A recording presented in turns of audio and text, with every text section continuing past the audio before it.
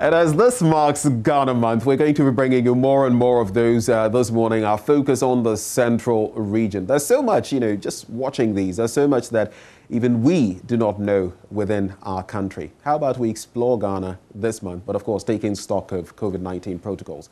Welcome back on the AM show. We talk energy matters now. It's something that concerns you, it concerns me, it concerns all of us.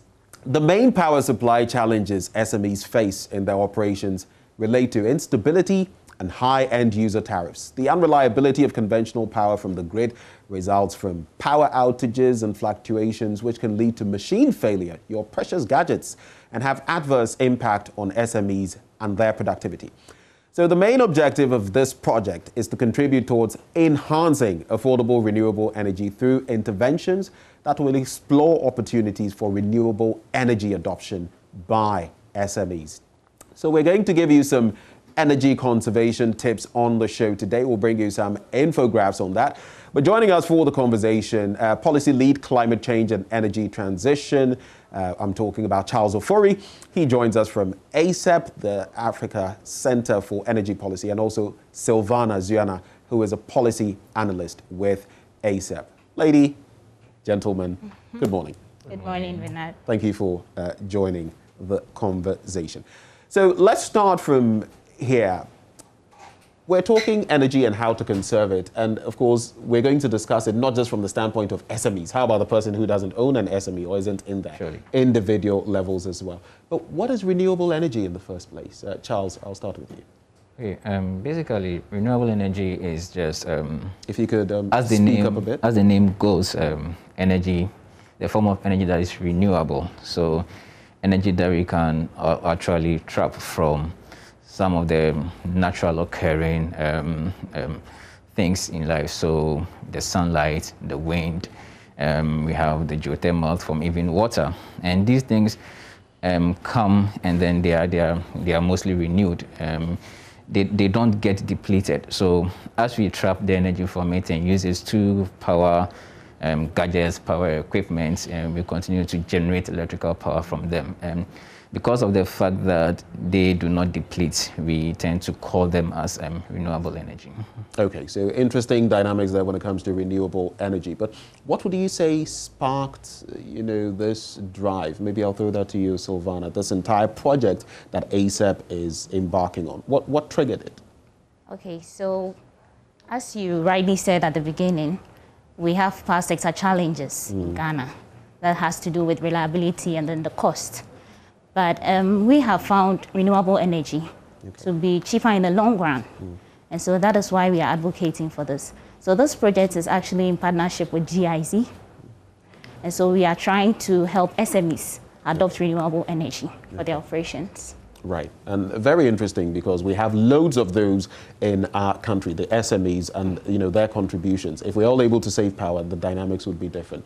But let me come back to you, Charles. So renewable energy, SMEs, and all of that. And ACEP has decided to embark on this drive. Do we have any statistics, any information, for example, about how renewable energy or how sustainability conscious we are in this country, even as far as SMEs are concerned? Do we have any statistics based on which you felt, let's embark on this drive? Okay, so generally there are no official statistics that cover such issues. But what we see generally is that the level of renewable energy, and here I'm talking about small-scale hydro and then solar and other wind renewable energy generation sources or technologies.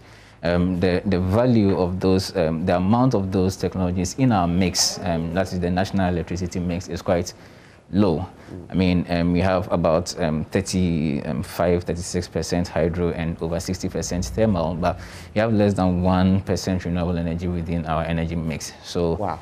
If you look at the statistics on that general energy mix situation, then it's quite low. But we also look at the fact that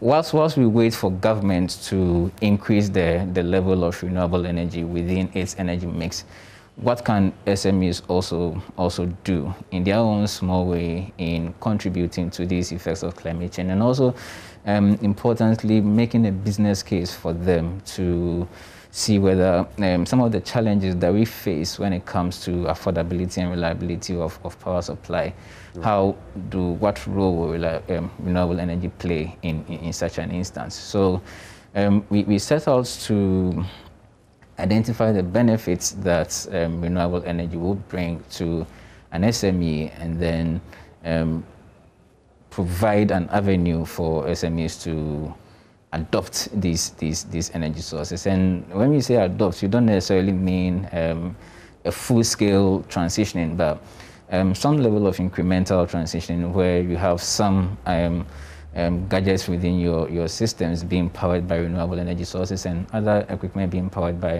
conventional sources. And I think that is the way to go. Right. So we'll look at some of those mixes so that, yes, you could have the conventional sources, you could have your backup sources like solar and the rest. But why is it so important to be energy efficient in the first place? Why energy efficiency? Because, look, the Ghanaian example might be one that lends credence to the conversation we're having. We've experienced times when we had extended power outages. Even now, we're going through some of it with some explanation. But in other parts of the world, maybe someone might be thinking, why do I even need to be energy efficient? Charles, what would you say to such a person? I believe that if we are energy efficient, all of us contribute towards the goal of ensuring a sustainable environment. And beyond the reduction in cost, I mean, someone may also say that saving a few kilowatt hours of electricity will not really give me a significant cost saving. But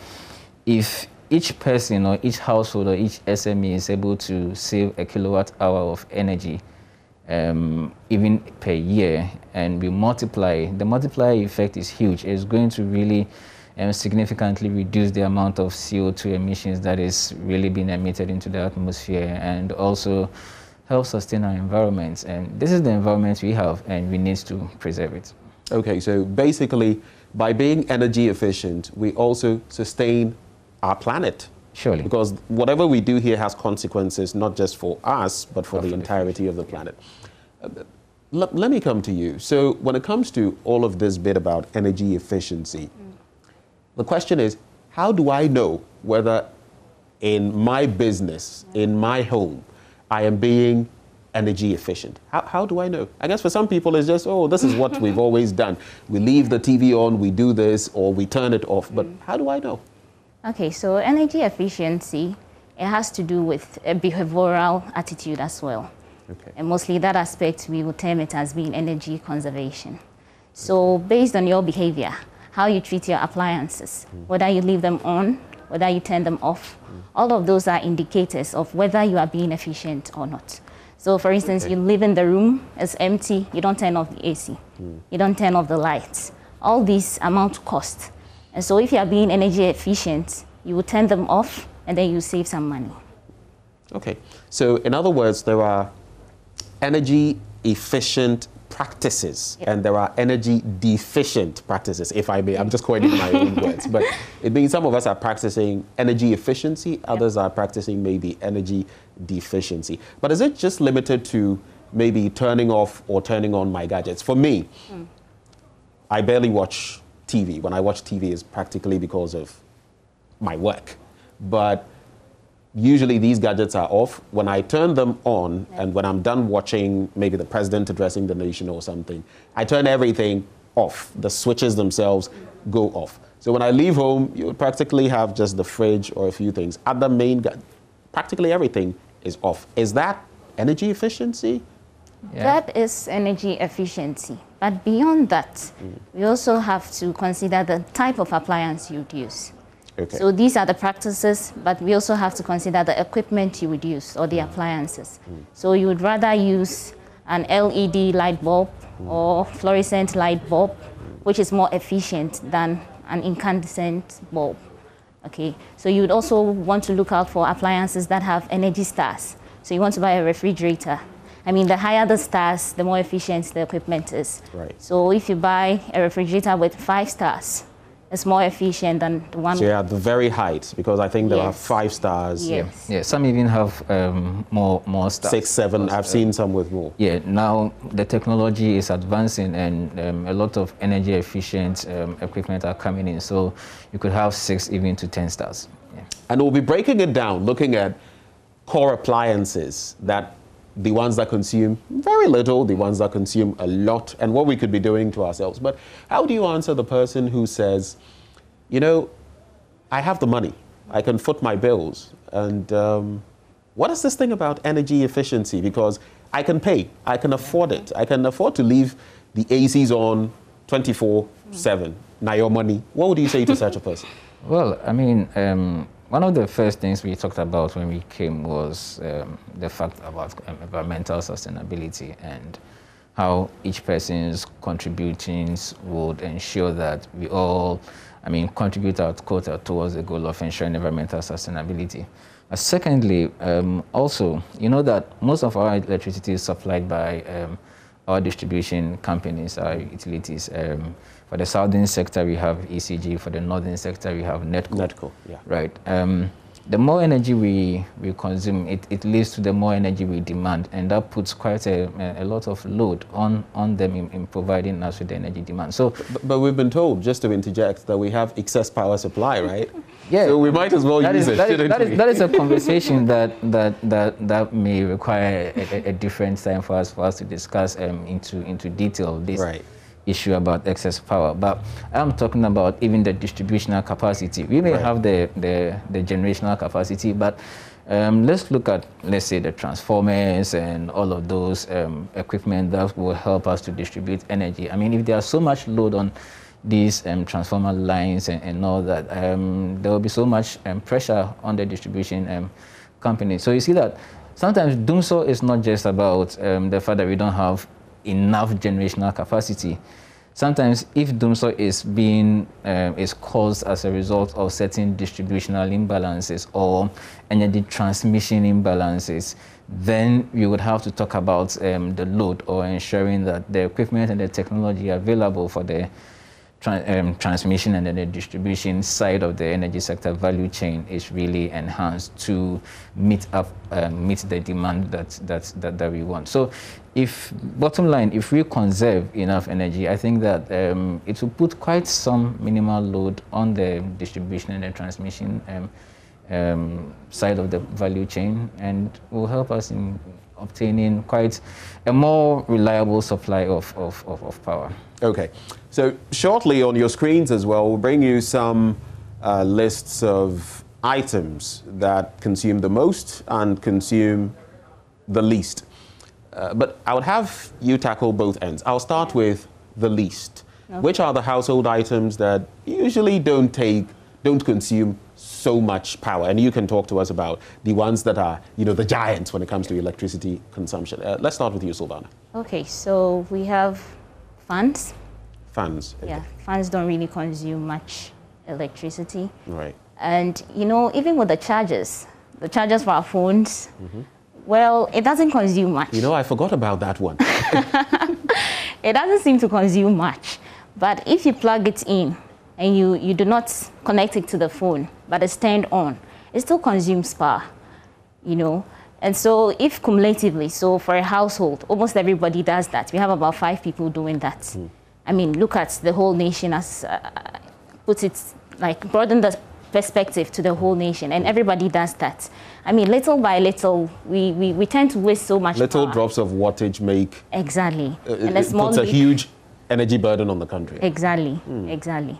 So you can see on your screens, before Silvana goes on, you can see on your screens some of those. It's a bit of a breakdown of what you should expect when you're using, for example, at the very bottom, LED or CFL light bulbs. That is what you're looking at, 18 to 15 watts. That is between what? The kilowatt hours, 67 to 125 hours. So that is what you'd be looking at. But could you reiterate that bit you were saying there? I find it interesting because sometimes we leave, we've finished using something like the phone, you've charged it, but you just disconnect, but it's still in the dock. Yeah, same applies to TVs. You just pick the remote and switch it off, but you don't turn the power off from the wall. So the TV is on standby mode. It still Right. is consuming power. Right. Okay, so Does it still consume at the same rate of when, assuming it were on functioning, or it's at a lesser rate, but it's still consuming power? Yes, it's still consuming power, even though it's at a Right. lesser rate. So if you didn't know it, now you do. When you leave that, phone's charger in the dock, you're still consuming power. So imagine if you left it every day, you charge at home, maybe you have 2 chargers. Yeah. So you have one in your bag that you bring to work and another one at home. And the one at home, when you're done charging, you just leave it in there and it's still on at the socket. Yeah. Imagine what that would mean for about a month. Yeah, I mean, energy and consumption is a function of the wattage, as in the capacity of the equipment, and also the time, how long the equipment has been in. So you may say that, in fact, for example, the CFL lights and LED lights, the chargers that do not consume much, even though they do not consume so much, if you leave it on for several hours, when you multiply that by the time you leave it on, that gives you quite a significant amount of power consumption for you, as whether you're a business or you are an individual. At the house, at the business level, sometimes we leave our ACs unattended to. And it's quite interesting that you have people wearing suits going to the office, put on their ACs to about 17 degrees, 16 degrees, and you could see they are shivering. Whereas ACs have thermostats that could be regulated, let's say to 24, 25 degrees.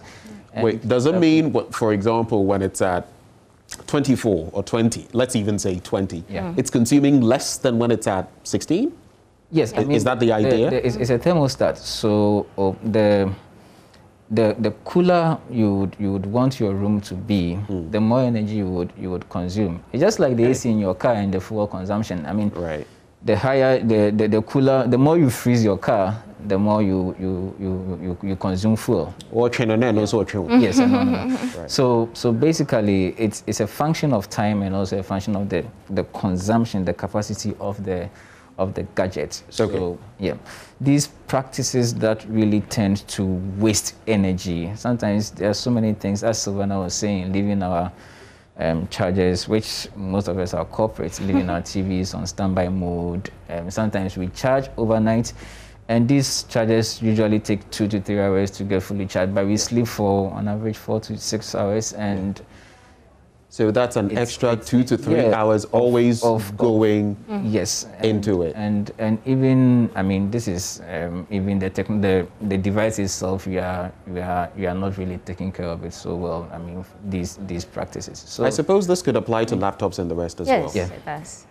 Wow. So these things are very important for us to take note of. Okay. So are you done with the low-end gadgets? You spoke about fans, maybe phones as well. Which other ones are low consumption before I come to the high end?